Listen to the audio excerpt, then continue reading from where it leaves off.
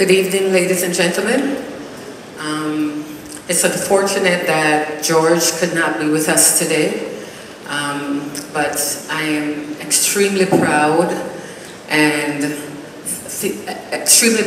honored to be here to receive this award on for his honor.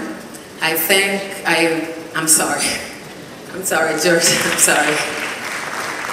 I want to thank CAF and the Ghanaian government for the warm hospitality that they've given us, me and my entourage, since we've been here.